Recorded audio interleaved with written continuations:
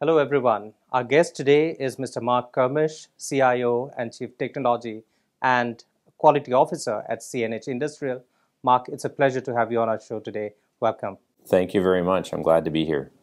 How do you look at this India Tech Center contributing to the global CNH business? Sure. So the India Tech Center is absolutely critical to our global business for a couple of reasons. One is the type of talent that's being produced out of India today has tremendous technical expertise. There's more graduates coming out with technical degrees than in other parts of the world that enable us to deliver on our innovation, productivity, and sustainability objectives for our customers. So, when you look at the Indian operations today, of course, you have 4 R&D centers, and in the global scenario, you have 30. So 4 out of the 30 R&D centers are in India. Clearly, India is an important market.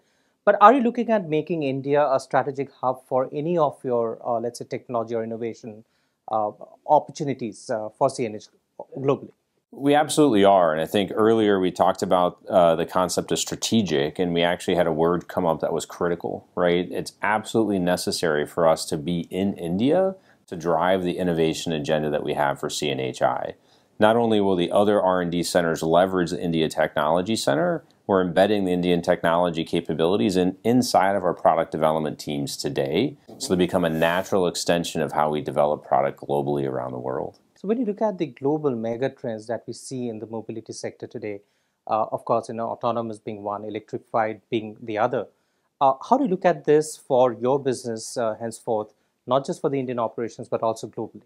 Yeah, so from a global perspective, we believe alternative fuels and autonomy are the future for our industry. On the alternative fuel side, it's reducing the eco impact to our farms and our land that we all live on and are fed from. And that includes electrification. It includes, the circle of life in regards to using methane gas to produce power for our vehicles, as well as natural gas or other alternative fuels. From an autonomy perspective, it's really around driving productivity for our farmers. The labor market around the world is changing dramatically, and as more and more countries move towards industrialization, there's less feet on the farm to do the work, and those farmers that remain have to rely on autonomy to actually deliver food for the world. And so again, we also look at autonomy coupled with automation. The two really go hand in hand to drive productivity and profit for our farmers. Particularly for the Indian market, again, India as a market is, of course, very value conscious and cost conscious. So when we look at these mega trends, autonomy as well as electrified vehicles for this segment, what is the kind of work that is happening at CNHI? Yeah, so I think if I look at it from a value perspective, we're focused first on mechanization, and that's then going to lead to automation here in India in particular. But we also look at that value customer, essentially driving forces globally that allow us to lower the cost of the technology. And so while we may introduce autonomy or precision bit capabilities outside of India, we know that value customer is going to mature and want those same capabilities. And we can do that testing and innovation here in country as costs are reduced, and then be able to provide those capabilities back to farmers globally. Okay. Could you give us a sense of some sort of product innovation that's happening, particularly in the agri segment for the Indian market? Yeah, so I think a couple. One would be, better utilization of fuel consumption, right? The more that we can have the more our tractors can consume fuels less, it improves the profitability of that farmer here in India. I think the second is really looking at how we can create low-cost mechanization on our tractors that allow that Indian farmer to be more productive with less people. Especially when you think about being able to do that at a value that allows I'll call it the micro farmer that's working on very small plots of land to be productive and afford that vehicle to drive the profitability for their business. The other aspect that you also mentioned is that of digitalization. So when it comes to digital services, both for your agri-business as well as construction business, what are some of the new expected innovations that we could see coming in? Yeah, so we talk about fleet and farm management. Fleet's going to be more on the construction side and farm, obviously, on the farm, but it all starts with the connected vehicle. So for a farmer, being able to understand what that engine is doing at any given time during the use and be able to create alerts back to our service and dealer network to be able to then go out to that farmer and potentially help that farmer fix their vehicle before it actually breaks, right? It can also drive notifications to the farmer themselves around oil consumption, fuel consumption, other fluids that may be being consumed as well as being able to talk around other what I'd call replaceable parts, be it filters or other that farmer might need to take care of. On the construction side, a lot of it is going to be around management of the fleet within the construction zone itself. So if you are a construction operator, you know where your vehicles are and you can then manage safety better.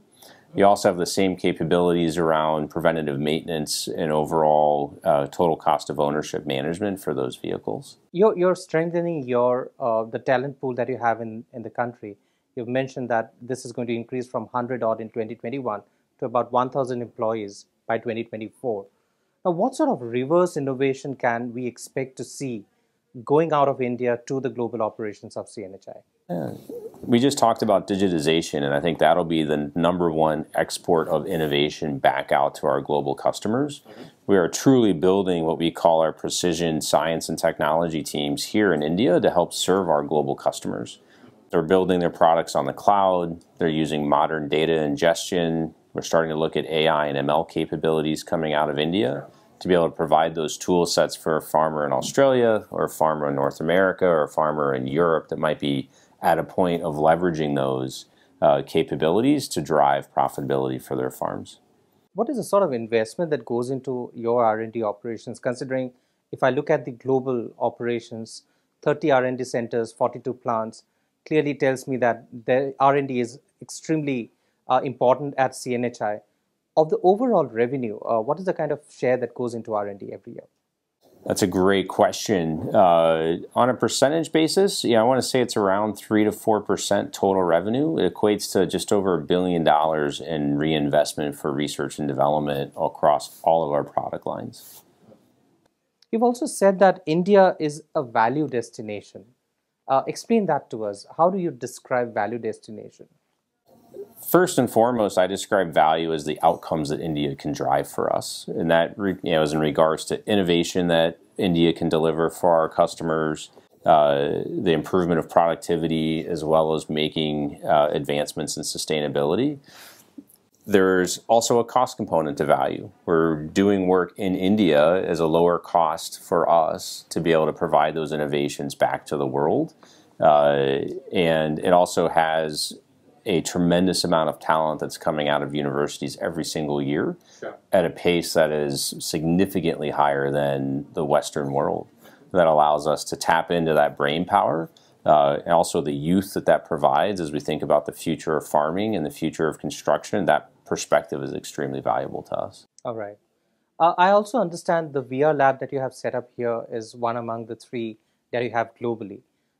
Talk to us about the significance of this lab and what is it really expected to do for CNHI?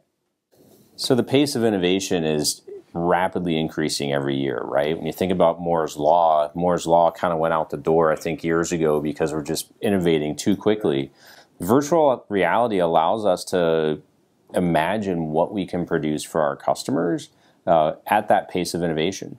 No longer do I have to worry about bending metal or creating big clay or foam models to be able to visualize something that only one person could see in one location, or I have to fly folks in and waste that time. Right. Now with virtual reality, we can literally collaborate around the world with the product where people can take their hands and they could open up the engine bay, they could climb into the cab, they can see where the controls are placed, allowing us to really understand the human interaction with the machine, but also understand that design aesthetic as well as the mechanics that are happening through that machine in a manner that we can leverage our global talent pool. And India, being one of 3 centers, is really going to be the horsepower that we need to continue to advance in that extended reality and virtual reality space. Right. Finally, Marc, if you have to look at the short to mid-term sort of growth for the India Tech Center, how do you look at that? So I think getting from 100 employees to 1,000 employees, I would call is our short term, right? What that opportunity looks midterm or long term, I think is really unlimited, right? I can easily see doubling or tripling our base here in India to support the global needs of our organization in that midterm future.